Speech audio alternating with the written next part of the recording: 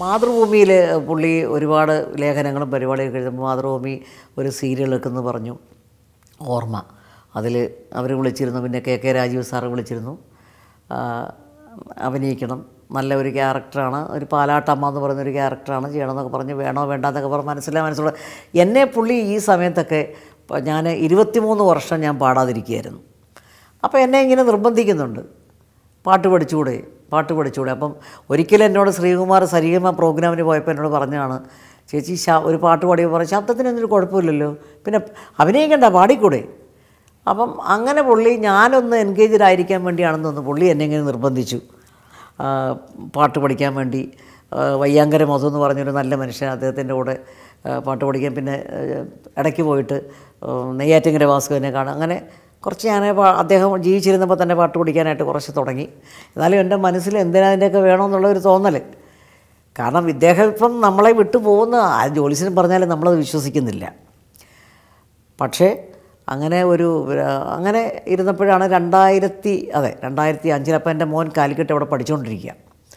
മോളുണ്ട്, മോൾ 2ാം ക്ലാസ്സിലായുള്ളൂ. 2005 ആയപ്പോൾ ഇദ്ദേഹത്തിന് പെട്ടെന്ന് അസുഖം കൂടി, പിന്നെ കിംസിൽ പോയി അഡ്മിറ്റായി.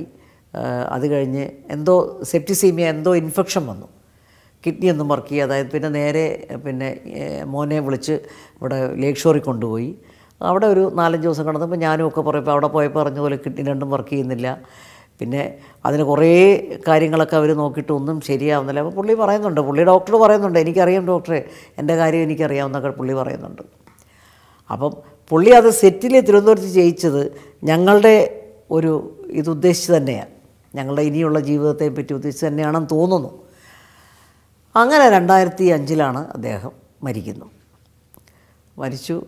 പിന്നെ വന്നപ്പോഴത്തേക്ക് പിന്നെ ആ മരിച്ചു കഴിഞ്ഞിട്ട് പിന്നെ സത്യം പറഞ്ഞാൽ ഈ 23 വർഷം വേറെ ഒരു ബാധ്യതകളും ജീവിതത്തിലില്ലാതെ നമ്മളിങ്ങനെ ജീവിതം മുമ്പോട്ട് പോയിക്കൊണ്ടിരുന്ന വ്യക്തി, ഇൻകം ടാക്സ് മറിച്ച് എല്ലാം അദ്ദേഹം നോക്കുന്നുണ്ട്. പക്ഷേ അന്നും അദ്ദേഹം പറയുമായിരുന്നു, ഈ ബാങ്കിലെ കാര്യമൊക്കെ നീ നോക്കണം, പിന്നെ എന്താണ് ലോക്കറിൻ്റെ താക്കോലിൽ നിന്ന് നോക്കാം. അപ്പൊക്കെ ഞാൻ പറഞ്ഞു, വേണ്ടെന്നേ, അതൊക്കെ നിങ്ങൾ നോക്കിയാൽ മതി, ഞാനതൊന്നും ശ്രദ്ധിക്കത്തില്ല. അപ്പം എന്തെങ്കിലും ഒപ്പിടാണെങ്കിൽ ഞാൻ ഒപ്പിട്ട് കൊടുക്കുന്നു, അദ്ദേഹം കാശെടുക്കുന്നത്, അതിൻ്റെ കാര്യമൊന്നും ഞാൻ ശ്രദ്ധിക്കാറില്ല. അങ്ങനെയായി. പക്ഷേ ഈ ഹോസ്പിറ്റലിൽ കിടന്നപ്പോൾ ഈ പൈസ വേണ്ടി വന്നപ്പം എനിക്കറിയാൻ വയ്യ, ഞാനിത് പിന്നെ എവിടുന്ന് എടുക്കണം, എവിടെയാണ് ലോക്കർ, എവിടെയാണ് പൈസ, എങ്ങനെയാണ് എന്തോ ഒന്നറിയാൻ വയ്യ. കാർഡിലുണ്ടായിരുന്ന പൈസ തീർന്നു. അപ്പോൾ എൻ്റെ മകൻ പറഞ്ഞു ഇതുപോലെ തന്നെ, പിന്നെ അമ്മ ഇത് കാശ് വേണം. അപ്പം എൻ്റെ ഒരു എൻ്റെ ബ്രദറിനോട് ഞാൻ ചോദിച്ചു പോലെ നാട്ടിൽ വന്ന് എൻ്റെ ബ്രദർ മരിച്ചുപോയി.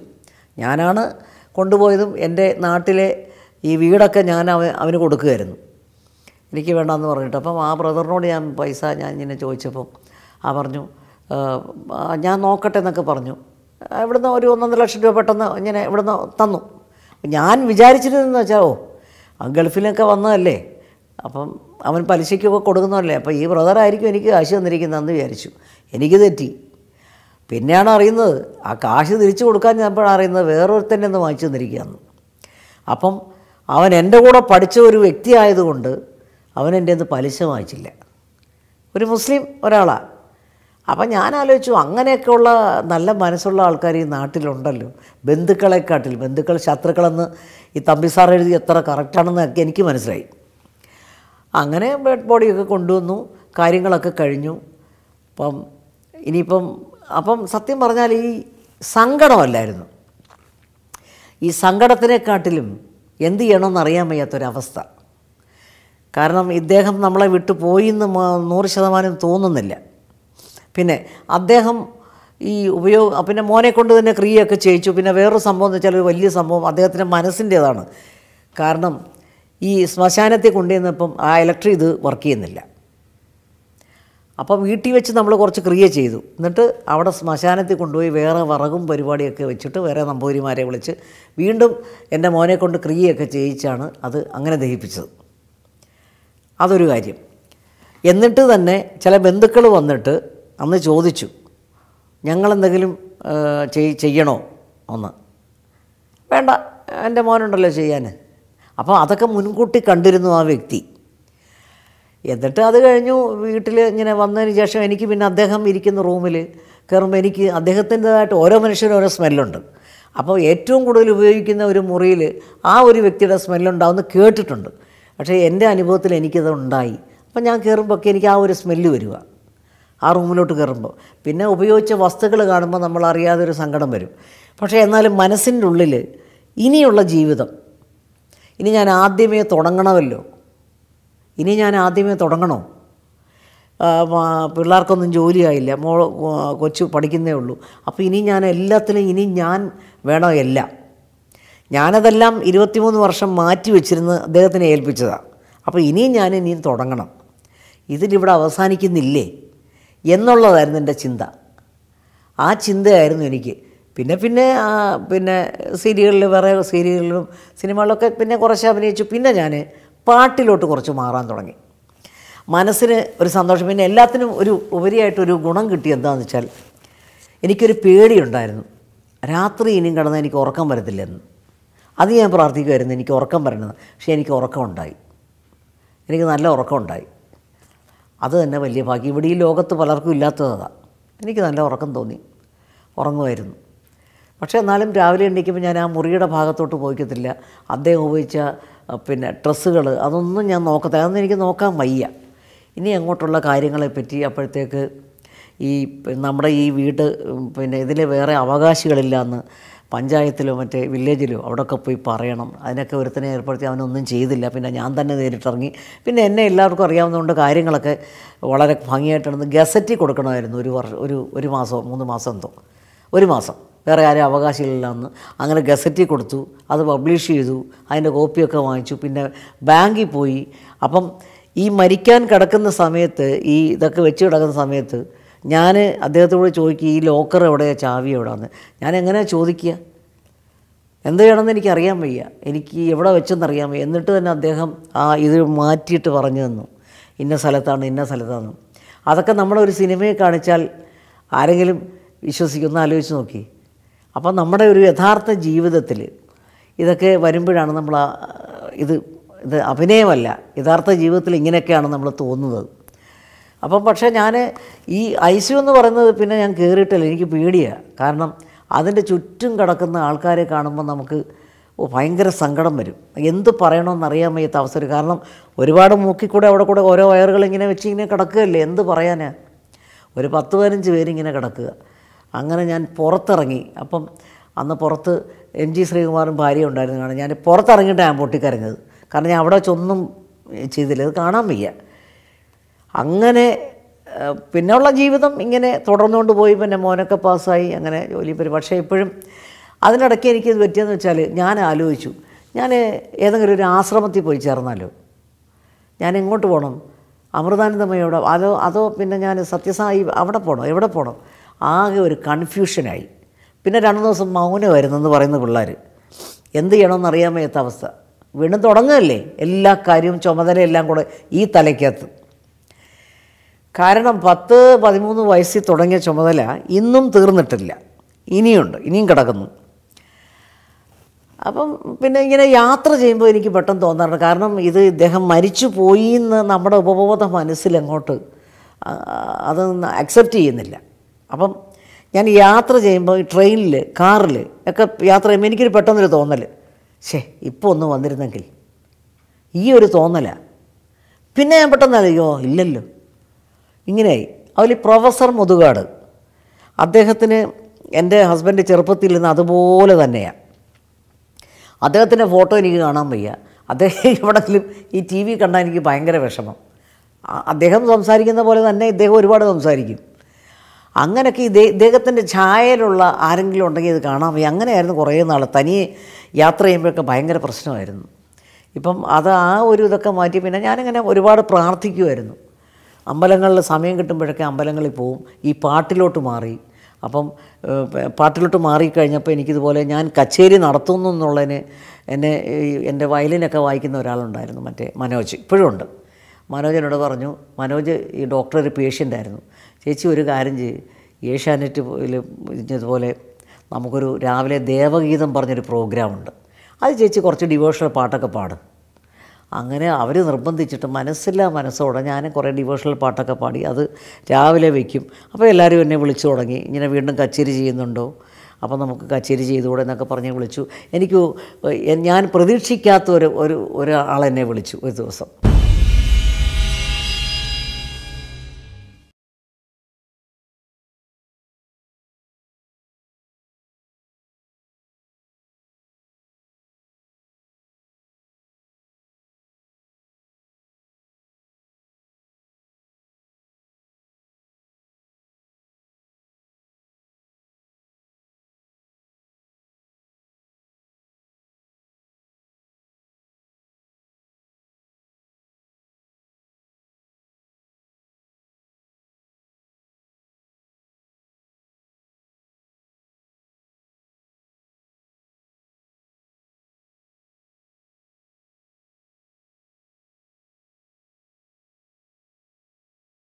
പ്രതീക്ഷിക്കാത്ത ഒരാളെ വിളിച്ചതെന്ന് വെച്ചാൽ മോഹൻലാലിൻ്റെ അമ്മ എന്നെ വിളിച്ചു പറഞ്ഞു, മോളെ ഞാനിങ്ങനെ മോളെ പാട്ട് കേൾക്കാറുണ്ട്, മോളെപ്പോഴും കച്ചേരിക്കൊക്കെ പോകുന്നില്ലേ, അങ്ങനെ ഒരുപാട് എന്നെ ഒരിക്കൽ വരണേ വീട്ടിൽ പറഞ്ഞാൽ ഞാൻ ഒരിക്കൽ അവരുടെ വീട്ടിൽ വരുന്നു. പിന്നെ മോഹൻലാൽ ദിവസം രാത്രി എന്നെ വിളിച്ചു.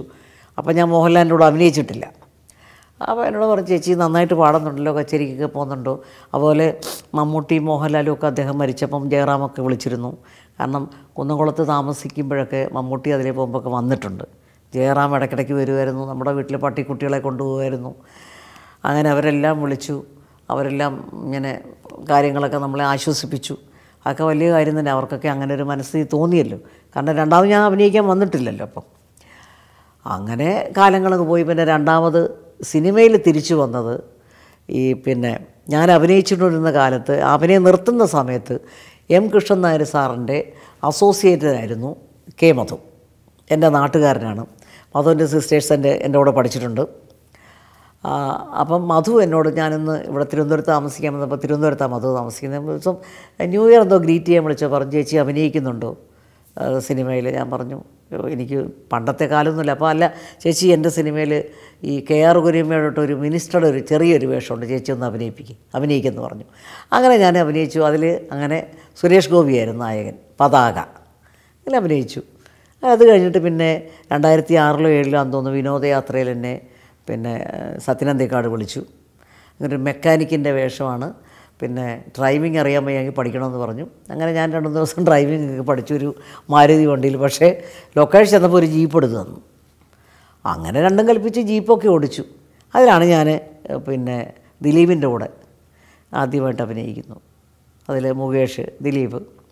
ആ പടം നല്ലോണം വിജയിച്ചു. എൻ്റെ ക്യാരക്ടർ നല്ല നോട്ട് ചെയ്യുന്ന ക്യാരക്ടറായിരുന്നു. പിന്നെ കുറച്ച് ഫ്ലാഷ്, പിന്നെ എന്താണ് പിന്നെ ജോഷിയുടെ ഒരു പടം,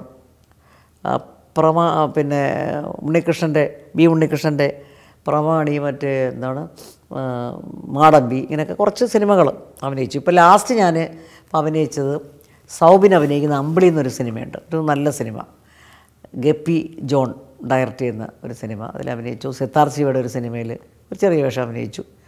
പിന്നെ ജോണിൻ്റെ ആ സിനിമയിലൊരു നല്ല അച്ചായത്തിയായിട്ടൊരു നല്ല വേഷമാണ്. അങ്ങനെ പോകുന്നു. അപ്പോൾ പുതിയ തലമുറയിലുള്ള ആൾക്കാരുമായിട്ടും അഭിനയിച്ചു. ഞാൻ കുന്നംകുളത്തൊക്കെ ഉള്ളപ്പോൾ ഞാൻ ഒരിക്കലും വിചാരിച്ചില്ല ഞാൻ മമ്മൂട്ടിയുടെ കൂടെ മോഹൻലാലിൻ്റെ കൂടെ ഒക്കെ അഭിനയിക്കുന്നത് ഞാൻ ഒരിക്കലും വിചാരിച്ചില്ല. അതുപോലെ കലാഭവൻ മണി എനിക്ക് ഭയങ്കര ഇഷ്ടമുള്ള നടനാണ്. ഞാൻ ഷിക്കാറിൽ അഭിനയിച്ചപ്പോഴാണ് കണ്ടത് കലാഭവൻ മണിയെ. അങ്ങനെ എല്ലാവരും നമ്മളെ പ്രോത്സാഹിപ്പിച്ചു. ഇടയ്ക്ക് അങ്ങനെ ഓരോ സിനിമകൾ അഭിനയിക്കും. പിന്നെ സീരിയലിൽ അതുപോലെ തന്നെ നല്ല വേഷങ്ങൾ അഭിനയിക്കുന്നുണ്ട് സീരിയലിൽ. കാരണം സ്ത്രീകൾക്ക് നല്ല വേഷങ്ങൾ കിട്ടുന്നത് സിനിമയിലല്ല, സീരിയലിലാണ്. എന്നെപ്പോലുള്ളവർക്കൊക്കെ ഇപ്പോൾ അമ്മയോ അച്ഛനോ ഒരു വേഷവും അങ്ങനെ സിനിമയിലില്ല, വല്ലപ്പോഴും കിട്ടിയാലായി. പക്ഷേ ഞാനിപ്പോൾ തിരുവനന്തപുരത്ത് തന്നെ താമസിക്കുന്നതുകൊണ്ട് എനിക്ക് സൗകര്യം അവിടെ സീരിയലിൽ അഭിനയിക്കുന്നത് തന്നെയാണ്. പിന്നെ രണ്ടാമത് തിരിച്ചു വന്നപ്പോഴും നമ്മൾ ഇങ്ങനെ ഒരുത്തി ഉണ്ടായിരുന്നു, ഒരു ശ്രീലത നമ്പൂതിരി, ഇങ്ങനെ ഒരാളുണ്ട് എന്നെല്ലാവർക്കും ഇപ്പോഴും അറിയാം. എല്ലാവരും 2 കൈ നീട്ടി നമ്മളെ സ്വീകരിക്കുന്നു. പിന്നെ ഒരുപാട് കച്ചേരികൾ ചെയ്യുന്നു. ഒരുപാട് അമ്പലങ്ങളിൽ ഇതുപോലെ ഈ സപ്താഹത്തിനും മറ്റ് ഇതിനൊക്കെ വിളക്ക് കൊളുത്താനുള്ള ഒരു ഭാഗ്യം കിട്ടി. അതും ഒരു വലിയ ഭാഗ്യം. കാരണം പല ക്ഷേത്രങ്ങളിലും നമുക്ക് വിചാരിച്ചാൽ തന്നെ പോകാൻ പറ്റില്ല. അപ്പം അവിടെയൊക്കെ ഈശ്വരൻ നമ്മളെ എത്തിക്കുന്നു. പിന്നെ 2 മക്കളാണ്, വളരെ നല്ല സ്വഭാവമുള്ളവരാണ്. ഒരു ചീത്ത സ്വഭാവം എൻ്റെ മകനില്ല. എന്നെ എപ്പോഴും സപ്പോർട്ട് ചെയ്യുന്ന എൻ്റെ മോനാണ്. അവരൊക്കെ തന്നെയാണ് എൻ്റെ വലിയ സ്വത്തെന്ന് പറയുന്നത്. അല്ലാതെ വലിയ സമ്പാദിച്ച് കോടികളൊന്നുമല്ല ജീവിതത്തിൽ.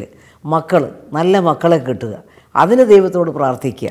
ദൈവത്തോട് ഞാൻ പ്രാർത്ഥിക്കാറുണ്ട്. കാരണം ഇങ്ങനെയൊക്കെ 10-23 വർഷം ഈ സിനിമയൊന്നും ഇല്ലാതെ തിരിച്ചു വന്നിട്ടും ഇപ്പോഴ് ഒരു സീരിയലെങ്കിലും നമ്മൾ നല്ല കുറേ വേഷത്തിൽ അഭിനയിച്ചല്ലോ, പാട്ടുപാടി. എങ്ങനെ ആയാലും ജനങ്ങളുടെ മുമ്പിൽ നമ്മളിപ്പോഴും സജീവമാണെന്നൊരു ധാരണയുണ്ട്. അതെനിക്ക് ഭയങ്കര സന്തോഷം തോന്നുന്നുണ്ട്. ഇതൊക്കെ ഓഫീസ് ജോലി ചെയ്യുന്ന പോലെ രാവിലെ നമ്മൾ പോകുന്നു, അഭിനയിക്കുന്നു, തിരിച്ചു വരുന്നു. അങ്ങനെ എല്ലാവരെയും സ്നേഹിക്കുന്നു. എല്ലാവർക്കും എല്ലാ നന്മകളും വേണം. എന്നെയും ഒരുപാട് പേര് സ്നേഹിക്കുന്നു. അതുപോലെ ഞാൻ പല സ്ഥലത്തും പോകുമ്പോഴാണ് നമ്മളെ ഈ സീരിയൽ കാണുന്ന നമ്മുടെ പേര് വിളിച്ച്, ചിലപ്പോൾ സീരിയലിൻ്റെ ക്യാരക്ടറിൻ്റെ പേരെ ഇപ്പോൾ എന്നെ വിളിക്കാറ്. അങ്ങനെ വിളിക്കുമ്പോൾ എനിക്ക് ഭയങ്കര സന്തോഷമാണ്. എനിക്കൊരു ചെറുപ്പമായിട്ട് ഞാൻ ഇന്നവരുടെ അങ്ങനെയൊന്നുമില്ല. ഇപ്പോൾ പുതിയതായിട്ട് അഭിനയിക്കാൻ വരുന്ന കുട്ടികളോട് തന്നെ അവരെന്നോട് സംസാരിച്ചില്ലെങ്കിൽ ഞാൻ അങ്ങോട്ട് കയറി സംസാരിക്കും. ഞാൻ ഇൻട്രൊഡ്യൂസ് ചെയ്യും സ്വയം. ഇന്നതാണ്, നിങ്ങളുടെ വീട്ടിൽ അമ്മയോടോ അച്ഛനോടോ ചോദിച്ചാൽ പറയും.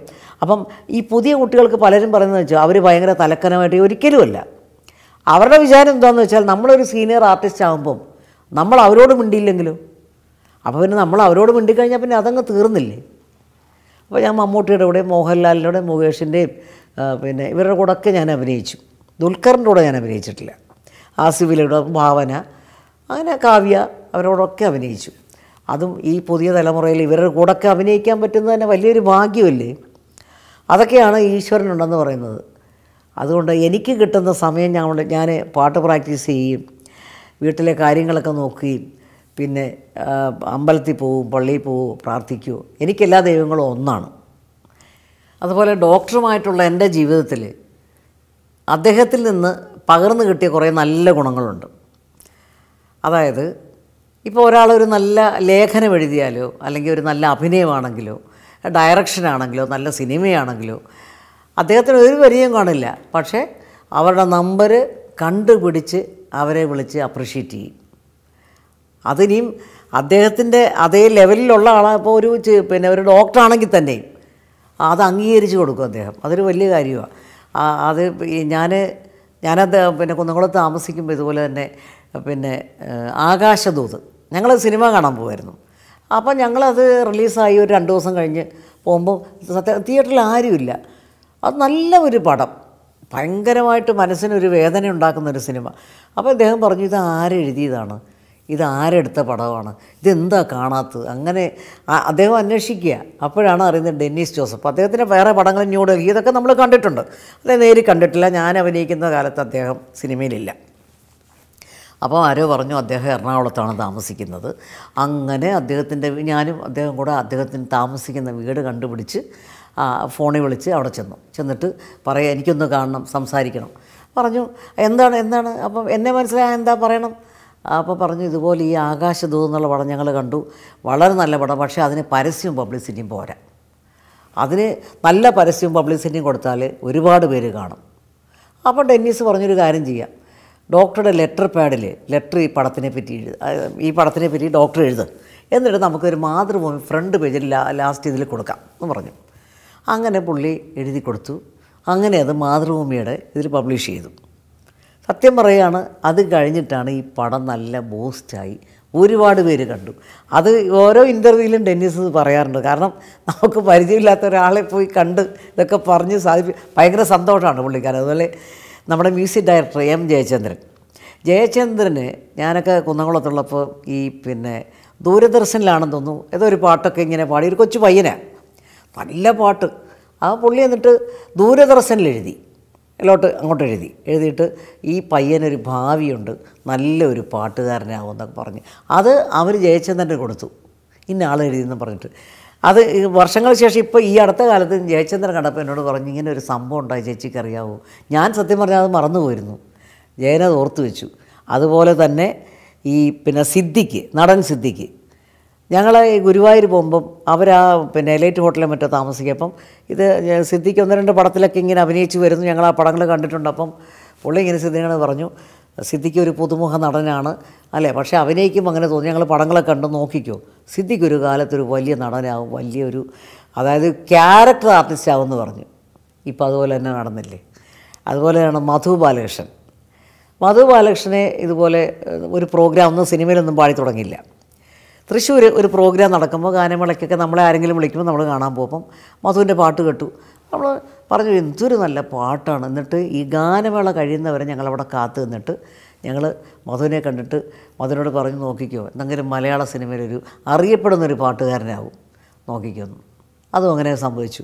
അപ്പം പുള്ളി ഇങ്ങനെ ഈ ഇപ്പം നമ്മളുടെ ഫീൽഡിൽ തന്നെ പല ഫീൽഡിലും എന്താണെന്ന് വെച്ചാൽ അങ്ങനെ ഒരാളെ അംഗീകരിക്കാൻ പലർക്കും മടിയാണ്.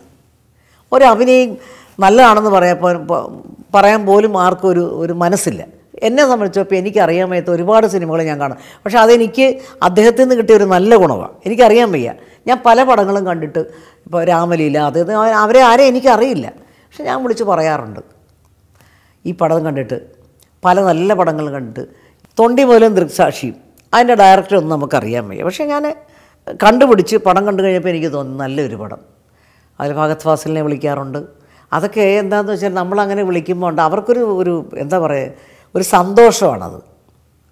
അപ്പോൾ എന്നോട് തന്നെ പലരും പറയും ചേച്ചിയുടെ അഭിനയം നന്നായി. നമുക്കൊരു സന്തോഷമല്ലേ, നമ്മളെ അംഗീകരിക്കുന്നുള്ള തെളിവല്ലേ. പക്ഷേ ഇവിടെ പലർക്കും ഇല്ലാത്തത് അതാണ്. ആരും പറയത്തില്ല. മനസ്സിലുണ്ട്, പറയണമെന്ന് പറയില്ല. അത് എനിക്ക് അങ്ങനെ ഒരു നല്ല കാര്യം എനിക്ക് കിട്ടിയത് ഡോക്ടറുടെ കയ്യിൽ നിന്നാണ്. ഡോക്ടർ പറഞ്ഞത്. പക്ഷേ അത് മറ്റുള്ളവർക്ക് എന്തുമാത്രം സന്തോഷമാണെന്നുള്ളത് നമ്മൾ മനസ്സിലാക്കണം.